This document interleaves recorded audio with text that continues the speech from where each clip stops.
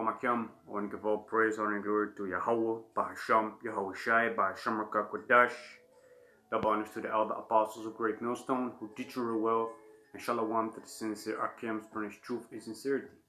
Shalom. In this video, I want to speak on Amalek, who they are in this day and age, and a couple of things concerning the history contained in the scriptures.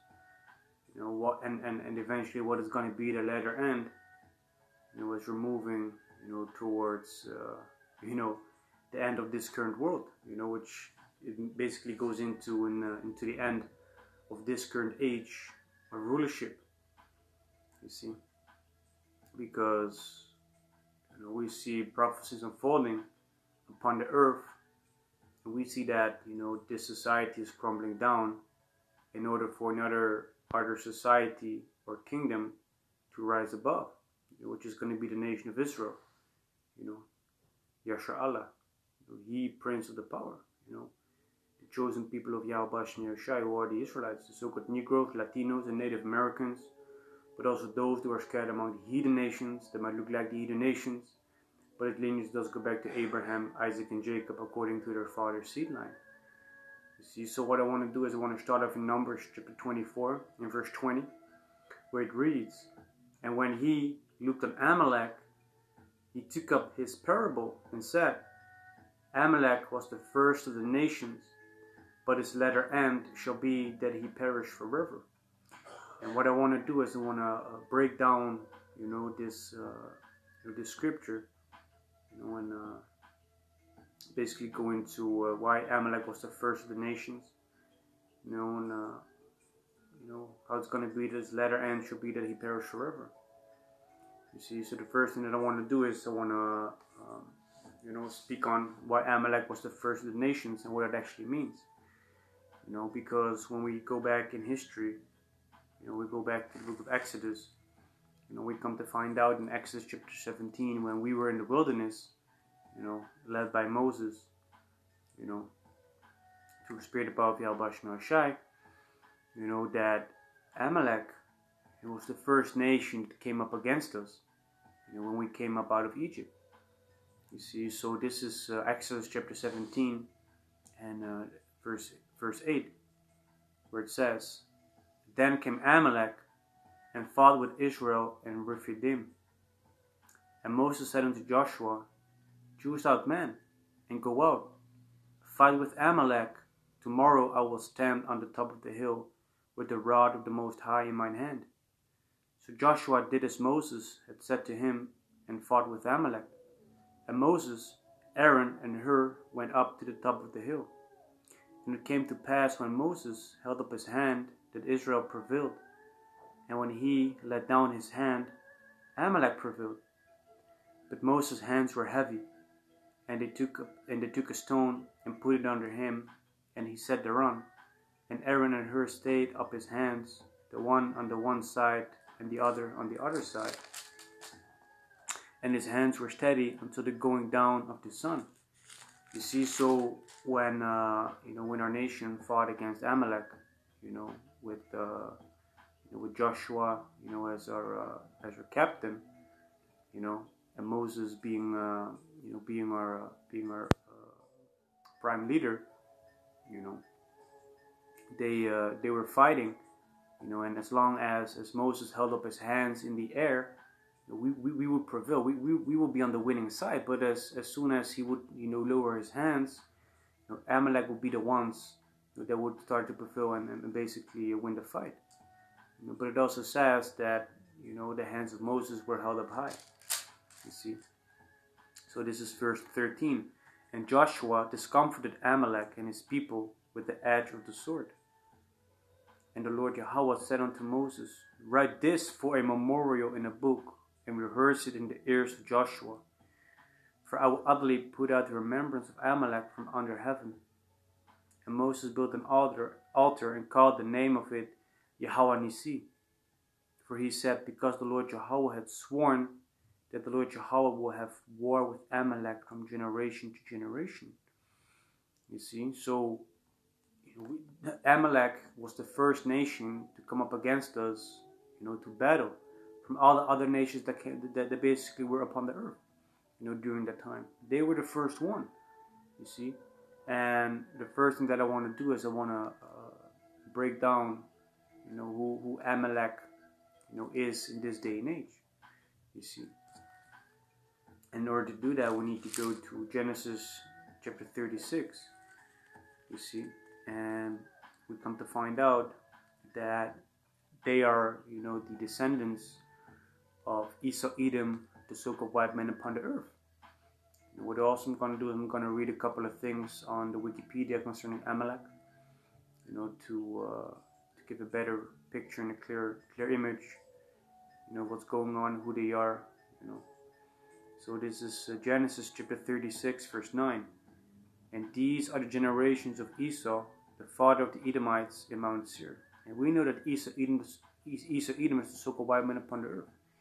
I broke it down multiple times in previous videos. Might have been that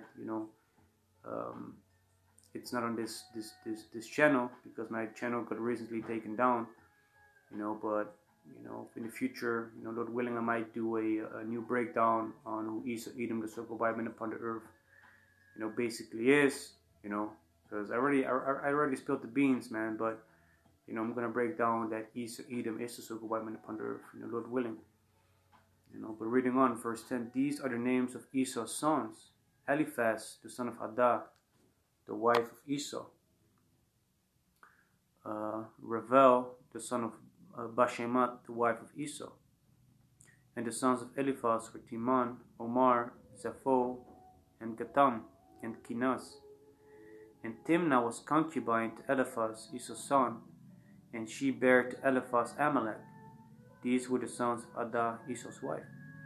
So we come to find out that Amalek is a descendant of Esau, Edom, which we know that Esau, Edom is the so-called white man upon the earth. But who are these Edomites in actuality in this day and age? Because you might look upon the earth and you see all these different people that look like so-called white people. But there's a small difference, when speaking concerning Amalek. Because these Amalekites are actually the people that claim themselves to be the people of the scriptures. They claim themselves to be the people of the Bible. Those are the people that are in Israel in this day and age. But those are also the people that are in modern day Turkey. Those are Amalekites as well. You see. So to make my point concerning that they claim to be the people of the scriptures, I want to go to Revelation chapter 3. This is Revelations chapter 3 verse 9. Behold, I will make them of the synagogue of Satan, which say they are Jews and are not, but do lie. Behold, I will make them to come and worship before thy feet, and to know that I have loved thee. You see, so they claim to be the people of the scriptures, but actually they're basically the synagogue of Satan, and they worship Satan. They do the will of Satan, on the left hand side. You see. And it also says, I will make them to come and worship before thy feet, and to know that I have loved thee. Because once Yahawashi comes back, all these other nations, before, the 1,000-year period, which is going to be, as it says in Revelation 20,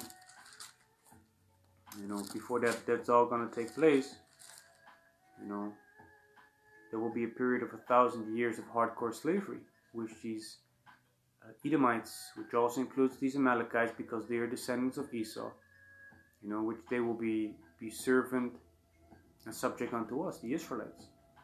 You see, but after 1,000 years, as it also says in Exodus chapter 17 and Numbers chapter 24 verse 20, that they're basically gonna be extinguished. They're gonna perish forever. You see, because they're gonna receive the same. They might be called the Edomites, like the Amalekites, but their lineage does go back to Esau. You see, so they're going to receive those punishments that are written in the scriptures concerning Esau.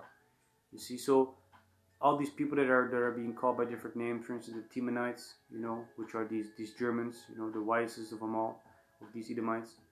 They might be called Temanites, but the lineage goes back to Esau, which makes them Edomites, which means they're going to receive the same punishment, concerning Esau, Edom. But I digress a little bit. This is Revelation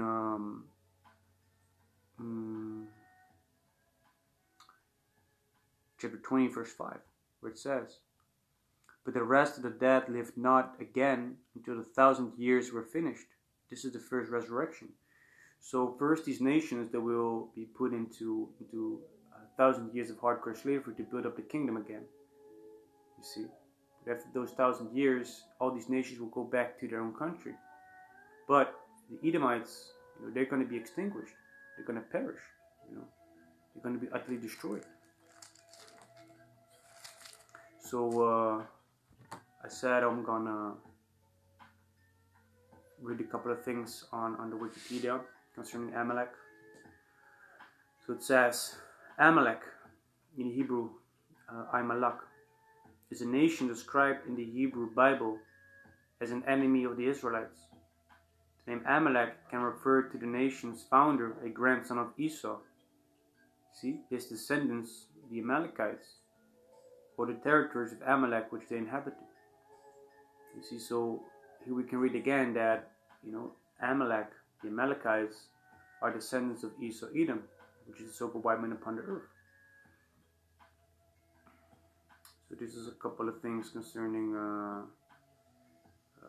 where it says the Amalekites in the Hebrew Bible. It says, according to the Bible, Amalek was the son of Eliphaz, himself the son of Esau, ancestor of the Edomites.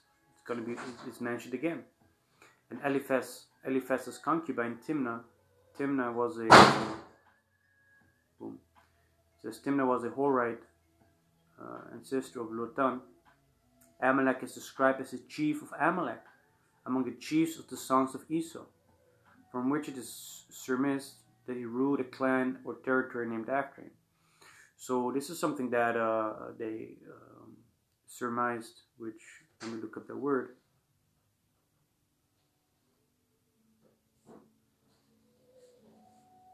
Which is something that they suspect.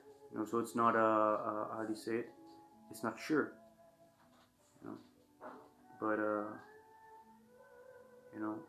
it also says in the same paragraph, it says chiefs of the sons of Esau.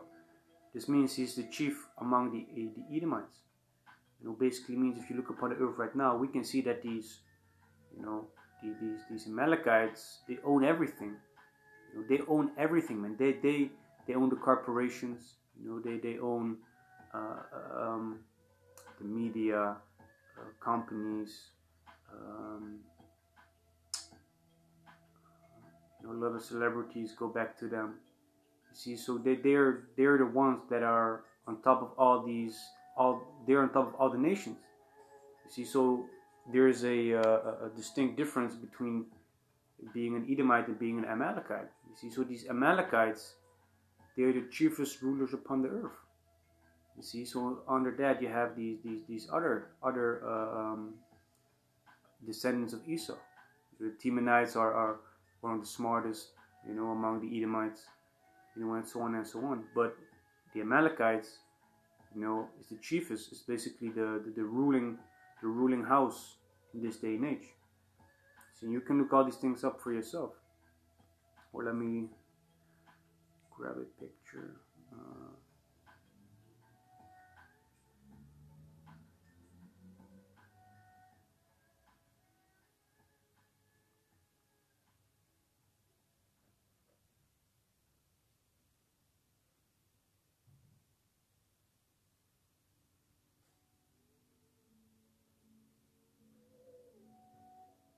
So here it says, this is a small picture, and let me see if I can show it on the screen. And it says, I'm not gonna quote what it says, but it says the Amalekites control the media, the bureaucracy, and financial institutions.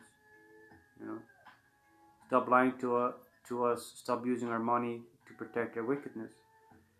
See, so these people, these Amalekites, are the ones that are basically in control.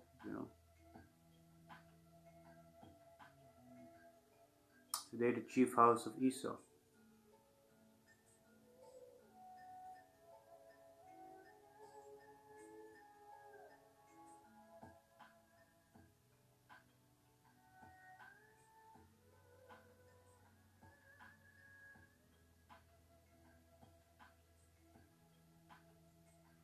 There's a small picture, and it says, who was really behind World War II?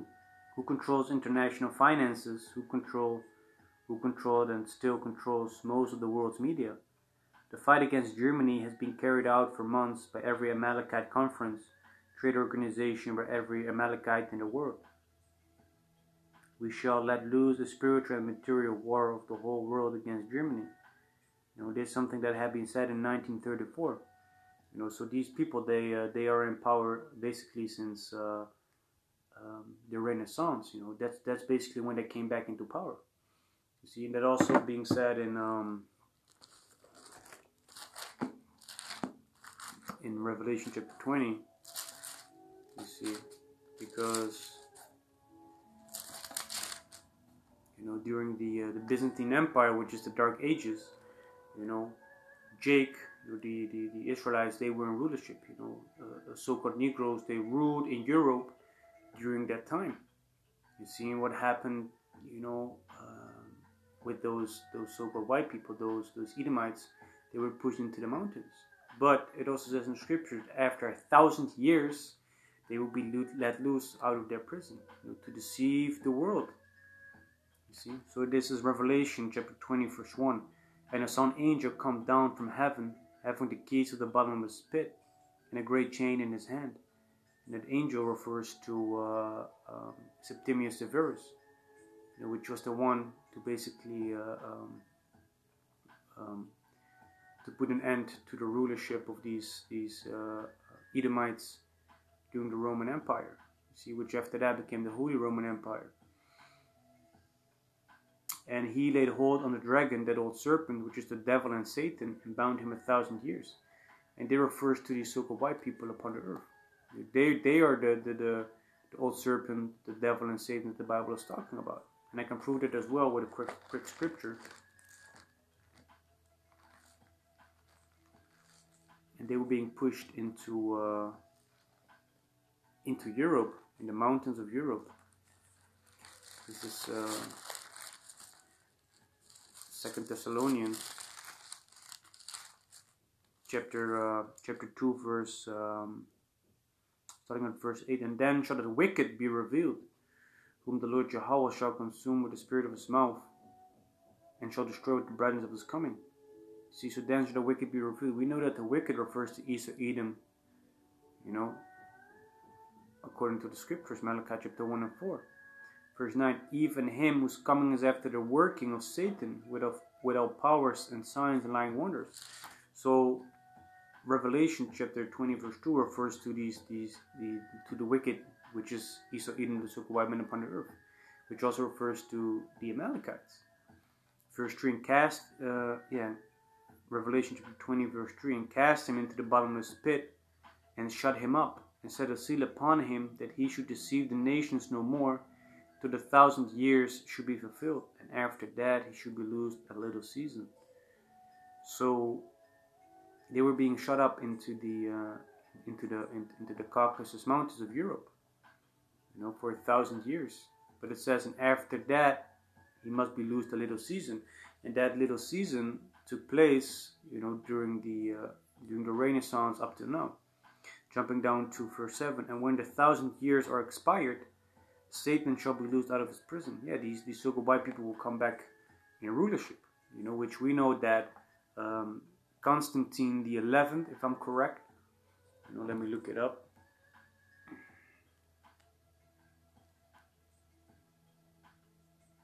Constantine the 11th. It says, the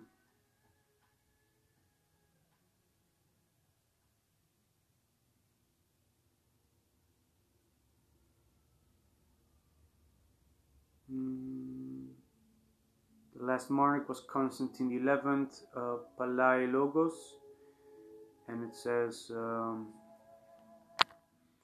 Constantine XI Dragasus Palaiologos,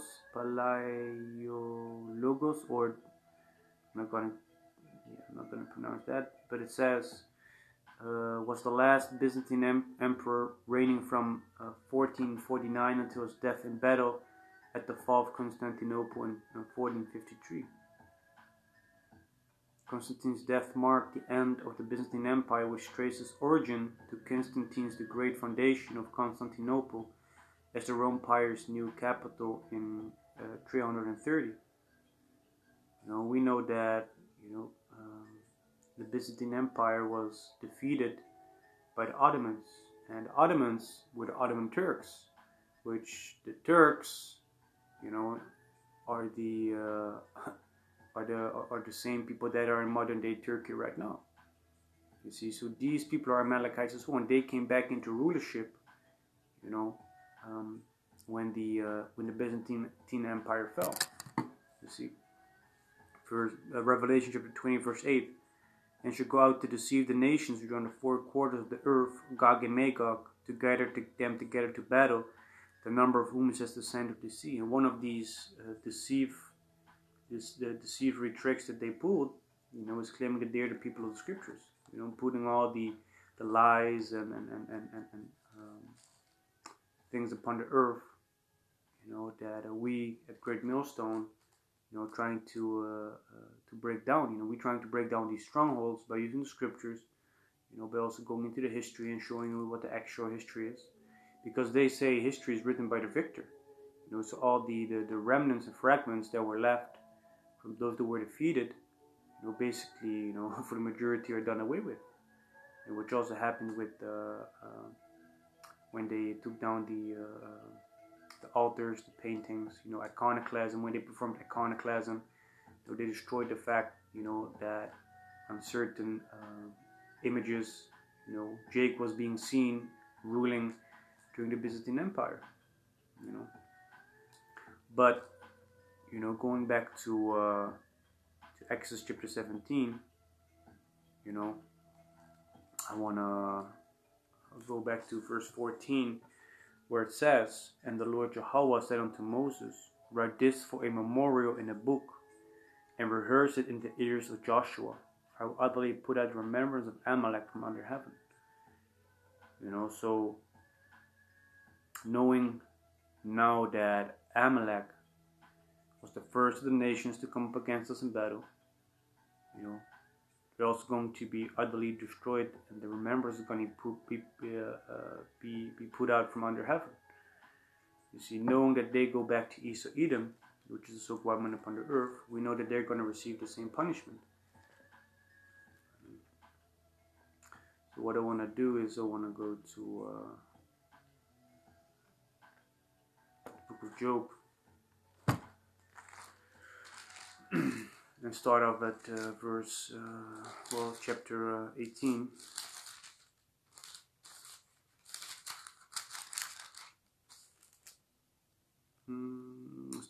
Start off at verse 16. This is concerning Esau Edom, which is the wicked. It says, his roots shall be dried up beneath, and above shall his branch be cut off. You see, and we know that, people are also being referred to as trees. So if you're not going to have, your roots in the ground, you're going to basically be you're going to be cut off. So your roots are going to be gone. You're not going to get the nutrients. You're not being able to reproduce. We're not going to get the nourishment that a tree needs to flourish. Your branch is going to be cut off. You're not going to have not the possibility to grow any further. Verse 17, his remembrance shall perish from the earth, and he shall have no name in the street. He shall be driven from light into darkness and chased out of the world. They're going to be gone. They're going to be like that vague dream. Sometimes you have a dream and then you just don't remember it no more. Even though you were there at the moment when you had the dream, but then you remember the dream no more. Verse 19, he shall neither have son or nephew among his people, nor any remaining in his dwellings.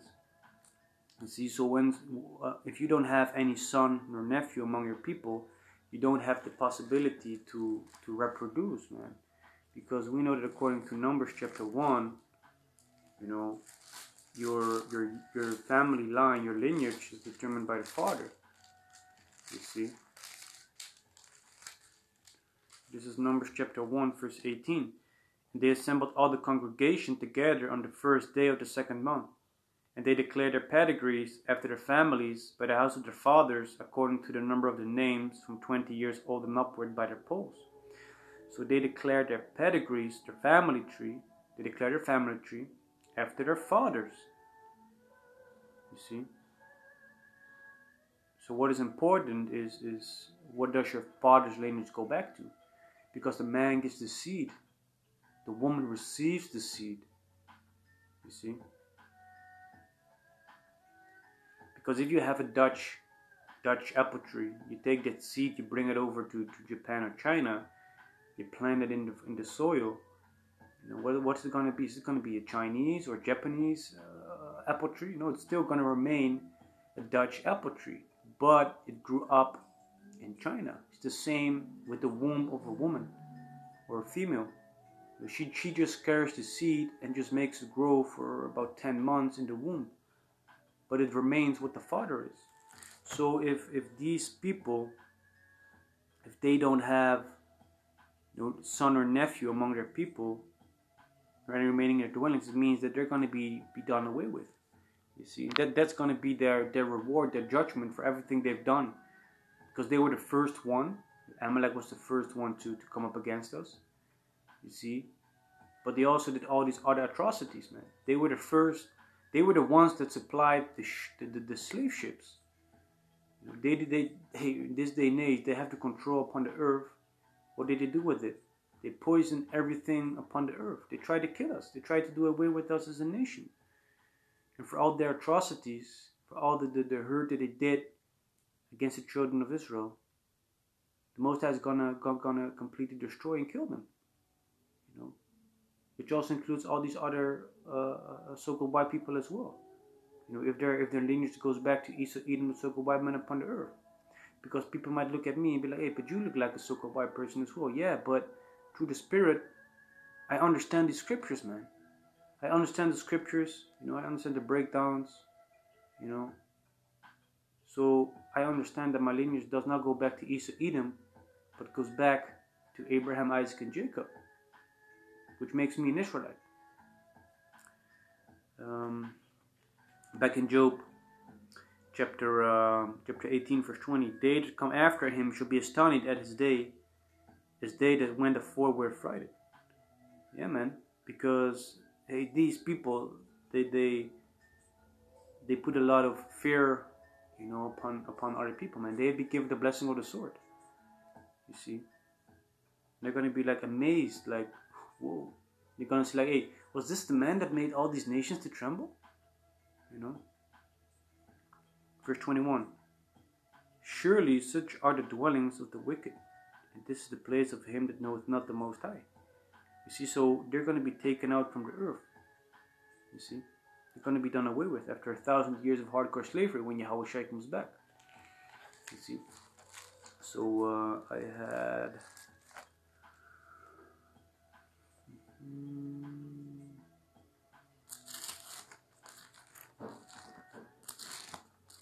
Another scripture.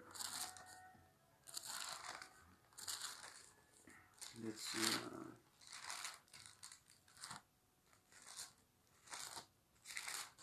Obadiah. This is Obadiah chapter 1, verse, starting of the verse 10. And it says, "For the violence against thy brother Jacob, shame shall cover thee, and thou shalt be cut off forever." You know, I spoke about how they do all these atrocities, man. You know, they like I said, they provided the first slave ships. You know, they're trying to kill us in this day and age. You know, what did these other so-called white people do? You know, during slavery, you know, a lot of them were, you know, hey, a lot of them were these Amalekites as well, you know, who had us in the slavery, man, and did all these atrocity against us, man. They fed our children to the alligators, cut open the womb, you know, of our females, you know, and basically put bets upon whether it's going to be a man child or whether it's going to be a girl, you know, just for sports and fun. You know, they played pick and nigger on Sundays after church. You see, which that's where the word picnic comes from. You see, so for all these things that they be doing and have been doing upon the earth, a shame shall cover them, and they're going to be cut off forever, like I already mentioned in Job chapter 18. You see, jumping to verse 18, and the house of Jacob shall be a fire, and the house of Joseph a flame, and the house of Esau for stubble. You see, and you know, what is stubble? Stubble is basically grinded up wood. What is fire? Fire is able to burn up that wood. And that's going to happen with them. They're going to be destroyed, because if you have fire and you have wood, the fire is going to destroy the wood. That's what's going to happen with them. We are going to be the ones to put them in misery, man. We're going to be the ones to take them, you know, through the spirit of Bahasham, Yahawashi. We're going to destroy them, man. And it says, and they shall kindle in them and devour them. See? And there shall not be any remaining of the house of Esau, for the Lord Yahawah had spoken it. So there shall not be any remaining of them, which includes these Amalekites. These people that basically claim that they're the people of the scriptures, man. You know, with their Yiddish, you know, and things like that. You know, calling us Goyim, you know, which is Yiddish, which is actually Gawayam, which is the actual Hebrew. You know, they call us Goyim, you know. But these people know, man. These people know. When I spoke about, you know, how their dwelling is going to be taken from the earth, which also means that their land that they used to have back in the days, you know, is going to be distributed amongst our nation. Because it says, verse 19, and they of the south shall possess the mount of Esau, and they of the plains, the Philistines, and they shall possess the fields of Ephraim, and the fields of Samaria, and Benjamin shall possess Gilead. See, so our nation, you know, we're gonna inhabit, you know, we're gonna inhabit, you know, the land of Esau as well. You see, verse 20, and the captivity of the host of the children of Israel shall possess that of the Canaanites and of the Zarephath, even unto Zarephath. And the captivity of Jerusalem, which is in Sepharad, shall possess the city of the south. You see, so we're going to possess a larger piece of land, but we're also going to inhabit, you know, the land of Esau, Edom, the so-called white man upon the earth. You know. So, going back to Exodus, you know, and I want to go to chapter 17 and verse 16, where it says, for he said, because the Lord Yahawah had sworn that the Lord Yahawah will have war with Amalek from generation to generation. You know, we see, you know, we can see that, you know, according to biblical prophecy, as it says in Matthew chapter 24, how in the latter days we're going to hear of wars, rumors of wars.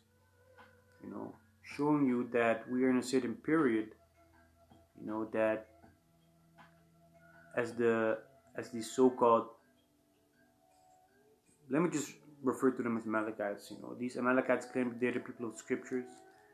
You know, and once the people of the scriptures, which are the Israelites, which are the so-called Negroes, Latinos, and Native Americans, but also those who are scattered among the heathen nations, who might look like the heathen nations, but whose lineage does go back to Abraham, Isaac, and Jacob according to their father's seed line. You know, if the true Israelites will be in the land, there will be no more war. There will be no more war upon the earth. Showing you if Yahawah Bahasham Yahawashi says that he will have war with Amalek from generation to generation, you know, that these so-called white people still need to be upon the earth, because we still see that prophecy need to unfold, because there's no peace upon the earth yet. You see, and I'm gonna show you that as well. Because knowing that this prophecy still needs to unfold, You know, it's very easy for us to understand that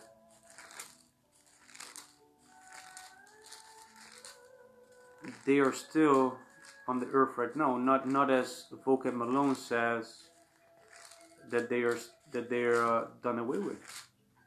Because if that will be the case, you know, there will be no more war upon the earth. Because Moses said that, you know, they're gonna be done away with. And where is it? I had it, looked over it, busy talking. I forgot where I was. But I was there, and I forgot I was there. See? This is Micah, chapter 4, verse 1. And it says, "But in the last days it shall come to pass that the mountain of the Lord, of the house of the Lord, of the Lord Yahawah, shall be established in the top of the mountains, and it shall be exalted above the hills, and the people shall flow into it." And the mountain refers to a form of government, and the hills refer to minor governments. So it says that, you know, the house of the Lord Yahawah shall be established in the top of the mountains, which means that the nation of Israel is going to be above all these other nations. We're going to be the ones in rulership upon the earth. You know, it says, "And the people shall flow into it. And many nations shall come and say, Come and let us go up to the mountain of the Lord Yahawah, and to the house of the power of Jacob. And he will teach us of his ways, and we will walk in his paths. For the law shall go forth of Zion, and the word of the Lord Yahawah from Jerusalem." We can see that this scripture has not yet come to pass, even though that these Amalekites are in the land that claim to be us. Because if this would be the case, the laws, statutes, and commandments of Yahweh Bahasham Yahawashi would have been kept upon the earth. We see that the land Sabbath is not being kept. We see that they have this Sodomite fast, you know, in the land of Israel up to this day and age, which the scripture says that if a man lies with another man, they shall be put to death. You know, but these people can do whatever the heck they want to do upon the earth, showing you that, you know, they're the ones, they're the wicked, and they're the ones in rulership. You know, and that the real Israelites are not in rulership yet. You know, verse 3. "And he shall judge among many people, and rebuke strong nations afar off. And they shall beat their swords into plowshares, and their spears into pruning hooks. Nation shall not lift up sword against nation, neither shall they learn war anymore." You see, so it says that when Yahawashi comes back and establishes the kingdom of Yasher Allah, which is the nation of Israel, you know, that all these weapons of war will be turned into gardening tools to basically farm the land, and that the nation shall not learn war anymore. You see, but what can we see upon the earth right now? We see that war is brewing. We see that the Third World War is about to come upon the earth, showing you that the Most High is still at war with Amalek, and that they are still here until this day and age. You see, but their latter end is going to be that they shall perish forever. After 1,000 years of hardcore slavery, they're going to be done away with. You see, for all the atrocities that they have been doing. But of course, the Most High has created them to be that whooping stick to judge our people. You see, so I want to read Numbers again, and then I want to close it off. And Lord willing, this lesson was edifying. You know, with a little bit through the Spirit. Because I spoke a little bit on things that I didn't plan on going in. But it is what it is. And if it needs to be brought out, it has to be brought out, man. This is Numbers chapter 24, verse 20. "And when he looked on Amalek, he took up his parable and said, Amalek was the first of the nations. They were the first nation that basically came up against us in war. You see. But his latter end shall be that he perish forever." So,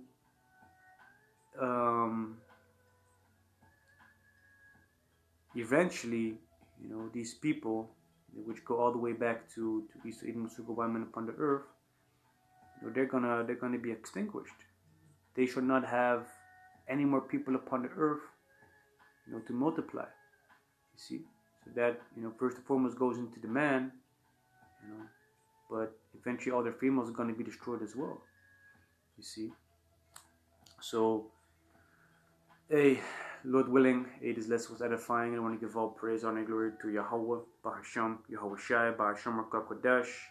Double honors to the elder apostles of great Millstone who teach you well, and shalom to the sincere Akims, pronounced truth and sincerity. Shalom.